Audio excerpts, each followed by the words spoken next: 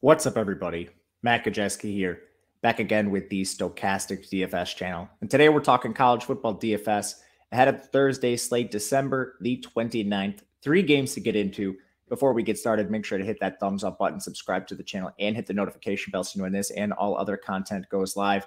And if you're listening on podcasts, make sure to leave a rating and review. Subscribe over there. Thank you guys if you've done that. It really helps a ton, and I appreciate it very much. And last thing, we are brought to you guys today by No House Advantage. And they have a new $100 first match deposit bonus, formerly $50, but they upped the ante, and you need to check them out. It's a cool and unique way to play player props. There's a couple ways you can do so. They have a traditional versus the house function. That's their listed player props. You go in, make lineups, and if those props win, you're winning cash prizes. But they also have pick'em contests. That's you versus other people in tournament-style contests. They've had prizes as big as $25,000. You're making lineups of player props, putting them on a confidence interval, the ones you're most confident in at the top. Then if you beat everybody else, you're winning the prizes. Better yet, a lot of times these contests are overlaying. That means they're not filling. If they have a $25,000 prize and we don't get enough entries, they're still paying out that money no matter what. So check them out. Link in the video description below to take advantage. Let's bring you behind the glass, talking some DFS. All right, we've got a couple weird games. Well, really one weird game and then 2 elite ones. The weird one is actually the first one. It's Syracuse taking on Minnesota. 42 total, very low. 10-point spread in favor of Minnesota. A lot of opt-outs on Syracuse. Not really skill position players, just Sean Tucker, but there's a lot of defenders that are gone, some offensive linemen, and it's caused the spread to balloon in favor of Minnesota. First things first, Syracuse, 73rd in pace, 48% pass rate. They also lost their offensive coordinator, so this may change. Garrett Schrader should be playing here. He's a mobile signal caller. 406 rushing yards this year. He also had been hurt multiple times, so I think he's a little shy of where he may have actually been, assuming he played the whole season. As a passer, 211 yards on 24.5 attempts. Again, it's not going to be the most voluminous passing attack here, but Schrader, given that he's mobile, I think is an outside consideration for tournaments. It's really hard to back a 16-point implied team total with some of the other signal callers we have on this slate, but he's not just a straight-up X out because he can run. The backfield, Sean Tucker opted out of this game, and the crazy thing with Syracuse is only 3 running backs took snaps the whole year, which is crazy. Behind Sean Tucker, who vacates 258 touches, LaQuint Allen comes in at 34. I think LaQuint Allen is going to handle the Sean Tucker role. To what degree and how much efficiency is to be determined, but at 4,100, I think he sees at least 15 touches here, making him a value play. Juwan Price is the only other running back to take snaps this year, and he only has 5 touches. He's a transfer from Florida International, if I'm not mistaken, but I mean, he hasn't played in weeks. I don't even know if he's healthy. You're not going to get a lot of good reporting on Syracuse. I'm hoping we get some news and maybe a depth chart before the game, but right now they haven't released one. Their beat reporters have speculated, but to sum all this up for DFS, it's LaQuint Allen or pass. The receiving game, they did lose Courtney Jackson to transfer. They also lost, what's his name? Anthony Quealy to transfer. He hadn't played in weeks anyway.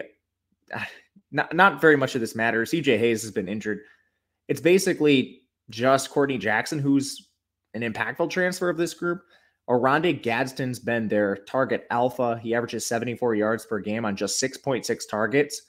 At 6K, that's kind of difficult to get to on this slate, just with so many other premier studs, but he'd be the guy I look to first. And from there, I think this is probably going to be even more condensed than normal. Generally, it's 4 or 5 that rotate in and out of this offense at receiver. Devon Cooper, 3.3 targets per game on the year. I think his routes increased. Damian Alford's actually had a really good route rate lately, up above 80% in some games. And we've seen that with 6 targets in back-to-back games. If I'm ranking these 3, it's Gadsden 1, Alford 2, Cooper 3. Trevor Pena, he didn't play in the last game. I believe it was injury related, but there's been no update on his status. He would be 4, and then behind him would be DeMarcus Adams. These guys are just GPP plays, and again, we're talking really thin plays with the 16-point implied team total. Tight end is a rotation. Maximilian Mong leads it, but you'll see multiple guys here, and they run 4 wide sometimes, so it's tough to get to. Minnesota, 10-point favorites, extremely slow, 130th in pace. They have a 34% pass rate, but their team total at 26 is at least semi-attractive here. It looks like Tanner Morgan's coming back, which is a big boost for offensive efficiency. I'm not sure Morgan's a guy we want to play just because they really prefer to take the ball out of his hands, but he actually is much more efficient than Kaliakmanis, so this is a boost for the offense. But again, he only averaged 165.5 passing yards per game this year. Are we really going to play Morgan on a slate with Florida State, Oklahoma, Washington, and Texas? Only in the biggest of tournaments, in my opinion. In the backfield, looks like Mo Ibrahim's going to play. He's averaging 28 touches per game, 146 rushing yards. He has a role in the pass game, too. They don't throw a lot to their running backs, but he runs a decent amount of routes, about 40 to 50% of the routes he's out there participating in. So Ibrahim is a solid play. Trey Potts is a change of pace. So if you want to maybe like for GPPs, run them both. If this is a blowout, maybe you think it is. That's something you could look at, but Ibrahim should probably be one of the first guys in your lineups. Pass catcher. Again, it's not going to be a voluminous passing attack, but you could walk into some efficiency. Brevin Spanford has been the favorite for me to target all season long. He only trails Daniel Jackson by 3 yards for the lead on the year. It's 484 for Jackson, 481 for Spanford. Spanford has 3 more targets. He's also 600 cheaper. I think he's a very easy, just 1-for-1 pivot here. And essentially all these guys are within $1,000. Jackson at 48, Spanford at 42. He's my favorite. Brown Stevens at 41 and Dylan Wright at 4K. The guy I'm least interested in is Dylan Wright. He's recently begun splitting time with Lameek Brockington at 3,400. But ultimately, we're probably spending too much time on the worst game on the slate. So my apologies there. Let's go to Florida State, Oklahoma. This one's a banger, 66 total, 9.5-point spread in favor of FSU. They're 84th in pace with a 46% pass rate. Their team is mostly intact. Jordan Travis is coming back next year. He's going to play in this game. He has 367 rush yards on the year. We know he's very capable there. Efficient as a passer. Over 230 yards per game on just 26 attempts for Travis. Implied team total here is excellent, almost 40 points. Travis is going to pop in some optimals. I think that's completely fine. This backfield, it had been a 3-headed monster for most of the year, but we kind of have seen some of it condensed towards Trey Benson. He's only 5,400 as well. He touched the ball, I guess I should say, carried the ball 20 times in their last game. He touched it 23 times. Over the last 3 games, he has touch counts of 20, 17, and 23. That's come at the direct expense of Lawrence Toafili and Trayshawn Ward. Now, Ward had been battling an injury. He missed multiple weeks. The 3 games I just referenced for Benson were also the games where Trayshawn Ward had returned. Maybe you could argue that with an extra month off, Trayshawn Ward will be healthier here, and he'll go back sort of into that 50-50 committee he had been with Benson. But I think 2 things work against that. Benson, really just one thing. Benson's been so good in Trayshawn Ward's absence that I'm not sure you mess with the rotation right now. And then the price difference, it's only $300 to go from Ward up to Benson. It seems much safer to just play Benson. Unless this is a leverage play for you, I think Benson's the 1-for-1 play in this situation. Toafili is a bit different than the other 2 backs we talked about. They do use him as the 3rd down back. So his role is a bit more carved out than Ward and Benson. He'll play regardless, but he plays in more specific packages. I think he's fine, but again, he's a bit close to Benson for my liking here as well. I think you can play all 3, but Benson would be your cash game style play, low risk style play. Receiver's been tricky. They started the year really injured, and now they're almost fully healthy. So you've seen the route rates ebb and flow for these players all season long. So the top 3 are going to be Johnny Wilson, Micah Pittman, and Ontario Wilson in no particular order. I personally prefer Johnny because of the big playability and the size. He's also been the most efficient, nearly 700 yards for him. Ontario is 2 for me. Pittman is 3. That's the exact order they're priced. But you have to look at the route rate for these guys, and it's not really to decipher them. It's just to point out the inconsistency game in, game out. Because they're fully healthy now and they can involve some of these tertiary options, which we'll talk about. Most recent game, Johnny Wilson, 49% of routes. Micah Pittman, 64. Ontario Wilson, 77. Now, I wouldn't read too much into this. The 2 games before Ontario Wilson's 77% route rate, he was at 42% and 29%. It's just, they rotate on and off the field. They can keep these guys fresh because they have so many receivers. Don't look too much into this. That is how I would rank them. Cam McDonald is their 4th most targeted pass catcher. He's actually their tight end. I think he's fine for a price-adjusted play if you're paying way down. His route rate is good. You're not going to see as much rotation at tight end.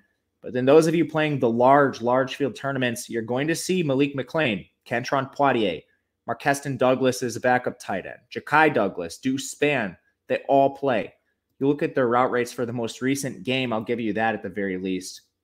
Malik McClain, last 2 games, 54% of the routes, 18%. Kentron Poitier, 21%, 33%. Tight end 2, Marqueston Douglas, 17%, 10%. And then Ja'Kai Douglas, 25%, 33%. Deuce Spann, 50-10. I think the 2 I'm most comfortable with are Ja'Kai Douglas and Kentron Poitier of this group, but don't feel good splitting hairs here. This is tough. Trying to pay up if I can. Oklahoma, 2nd in pace is the Jeff Lebby offense, 44% pass rate. Tons of opt-outs, 2 starting offensive linemen, Eric Gray, a couple defenders. Dylan Gabriel's back, though. He's going to play. He has 298 rush yards, which is solid. Averages 265.5 on 31 attempts. He also missed a majority of a game. I believe that was the TCU game. But he's efficient. He has decent mobility. The total in this game is solid. I think you can play Gabriel. You can also stack him pretty easily. We'll get to that part. At running back, this is what we really have to decipher here because Eric Gray is vacating 250 touches. He had at least 20 touches in 4 straight games. They also haven't had Marcus Major. He's been injured. And we got a glimpse at Oklahoma practice. We don't often get this, but he was still in a boot as of this week. So I think it's going to be Javonte Barnes leading what could be a committee between him and Tawee Walker. Barnes has 92 touches. Walker is 19. So I think Barnes is a guy we want to get to on this slate at a cheap price in a pretty competitive game. At the very least, a high-scoring game, at least projection-wise based on the total. Barnes is a decent pass catcher. I think, again, it's just hard to evaluate. He hasn't played a ton this year. Receiver, we lost Theo Weiss. There's a couple other deep receivers that aren't going to play in this game, deep pass catchers. So I think we can kind of actually condense this more than we have in the past. Without Theo Weiss, I think your 3 wide receiver sets are pretty clearly going to be Marvin Mims, Jaleel Farouk, and Drake Stoops. Now, recently, Jaleel Farouk and Theo Weiss had kind of been benched. Not exactly, but they'd been almost in a 50-50 rotation with each other.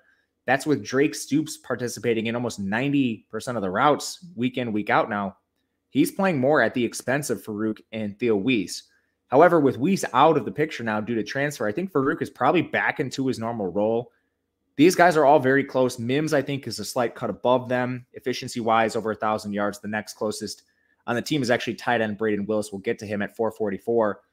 But the gap in pricing is not enough where I think you want to pivot down specifically for Mims unless you absolutely need to save the salary. And then from there, it's going to be Drake Stoops, number 2 for me, Jaleel Farouk, 3. But I think you could argue Braden Willis is ahead of them both. His routes have been more consistent than these players. He has more receiving yards. He's actually kind of been more efficient too. 53 targets. It's the fewest of this group, but very involved overall. From there, I think Daniel Parker is going to play a bigger role here. I don't know how much we actually see of him, but he's been the tight end 2 most of the year. LV Bunkley Shelton's a rotational player, hasn't been targeted in the last 4 weeks, but his route rate's okay. Just another name to mention. Final game, Washington takes on Texas, 67.5 total. This is great. 3-point spread in favor of Texas. Washington's 47th in pace, is 60% pass rate. They're running the air raid. They're actually mostly intact here too. Skill position players, good. Offensive line, good. It was a top 10 unit as well on that front. Michael Penix, 8,400. He's not the most mobile, 86 yards in the year, but the biggest thing we can say about that is he's not taking sacks like he did at Indiana. He's only taken 4 sacks all season long. At Indiana, it was the exact opposite. He might have taken 44 sacks in the year. I don't know. I don't know that off the top of my head specifically, but the fact that the offensive line keeps him upright, it's a boost to his DFS production because you don't have to worry about him taking negative yardage. As a passer, 263 yards per game on 42 attempts. The floor here is just so solid for Penix. There's opt-outs on the Texas defense. They're also weaker in coverage. Their strength is their defensive line up front, which, again, the offensive line should neutralize. Like Penix here a lot for tournaments. The backfield's a timeshare. It's Wayne Talapapa, maybe with like a 60% share, 50%, somewhere in that range. Cam Davis, 30 to 40. And then whoever's active of Richard Newton, Will Nixon, they'll take up the rest. Newton did miss their most recent game, so that's worth monitoring. But even as the running back leader, Talapapa only averaged 12.9 touches per game. Maybe he gets there on efficiency, but again, tough matchup, good run defense. I think you could pay down for the Javonte Barnes, the LaQuint Allens, rather than paying up for Wayne Talapapa here.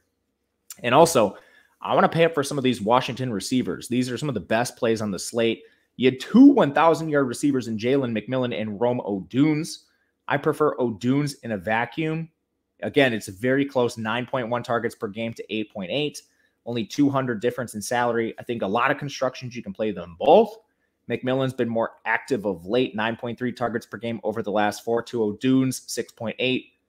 I want to play at least one of these guys. Jalen Polk's the 3, almost plays in every single route, just a bit behind those two. 5.3 targets per game for him, finished with 649 yards. He's priced efficiently here, completely fine. The tight ends, I think you can play as well. These are your salary saving guys. Jack Westover and Devin Culp, 37 and 3,400. They're pretty active. I mean, Westover averages 4.3 targets per game over the last 4. Devin Culp comes in at 2.8. Think you can use these guys. And last, if you want some complete dart throws on Washington, we'll give you the routes because you do have a couple of guys down here like Giles Jackson that I think are worth mentioning. Sorry, I was on a team way up alphabetically in routes as I go down to Washington. All right, got it. So last couple games, you had Giles Jackson. He was at 16% of the routes. Taj Davis was at 19. The week before, that was basically flipped. But essentially, you're not seeing more than a quarter of the routes for either of these guys. They're just pure dart throws at this point, both around 25% of the routes on the season. Texas, 35th in pace, 45% pass rate. They're favored here, so they have a good team total, above 35 points. Quinn Ewers under center. He's been awful this year. He doesn't take a lot of sacks. 8 on the year. He just doesn't run at all. He has no design rush attempts, 7 on the year to be exact. He's only scrambled 6 times, just hanging in the pocket when they do decide to throw, which hasn't been frequently recently. So he doesn't give you anything as a runner. He only averages 200 pass yards per game on 28 attempts, clearly trying to take the air out of the ball. The problem is now you have Bijan Robinson and Roschon Johnson opting out. You do have Jonathan Brooks and Keelan Robinson in the backfield. This is hard to decipher. Keelan Robinson's like 185 pounds. He's played a lot more than Brooks on the year, but like due to the size, I don't think he commands a full workload. I think Brooks is probably your bigger back. And honestly, on the back end, it's a bit of guesswork, but I have them projected almost evenly with Keelan getting a little bit more receiving work, Jonathan Brooks getting a little more rushing work. But I think I'll just play the cheaper guy if I need to. I think it's probably going to be pretty close between these guys. Maybe even see Jaden Blue. He carried 7 times in the second most recent game, but only 15 on the year. Pretty tough to decipher this without Bijan and Roschon. They vacate over 300 touches and over 2,000 yards combined. Incredible. Receiving game is pretty intact here. You've got Xavier Worthy as the leader, 99 targets in the year. That's 8.3 per game, 56 yards. I think he's completely fine. Jatavian Sanders, their tight end, also fine, 5.5 targets per game, 48 yards. And then Jordan Whittington, he's down a little bit below in terms of target volume. Actually, excuse me, he's tied with Jatavian Sanders, and he's been a little bit more efficient. 1-for-1, I think you could pivot from Sanders to Whittington just in a vacuum, but there's not very much separating these guys. I would try to get up to Worthy if I can, but I'll play Whittington if needed. The wide receiver 3 is a rotation between Casey Kane and Tariq Milton, neither of whom are particularly targeted. I don't really want to get to them. Casey Kane, typically playing tight end, don't really want to get to him either. It's pretty difficult to trust any of these guys on the back end. But that'll do it for us. 3-game breakdown. Got into the weeds. Thank you guys for sticking with it. Hit the thumbs up button on the way out. Leave a comment. Let me know what you guys think. Would love to hear it. And if you want to reach out, I'm on Twitter, Matt_Gajeski. You can chop it up with me there if you'd like. Otherwise, we'll be back all throughout bowl season, breaking down every slate. So stick around. Until then, have a good one, everyone, and good luck.